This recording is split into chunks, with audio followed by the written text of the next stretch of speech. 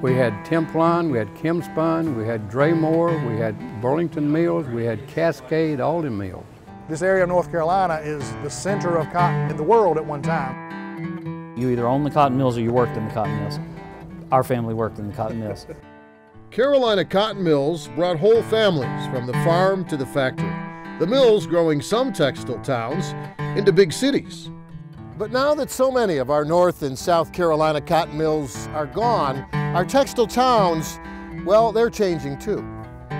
Old mill buildings are finding new lives.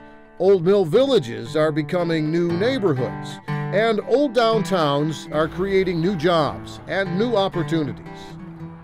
Actually, I don't know if anybody saw it coming. So even though Made in the Carolinas has become Made in China or Made in Mexico, here's how textile towns are being remade in the Carolinas.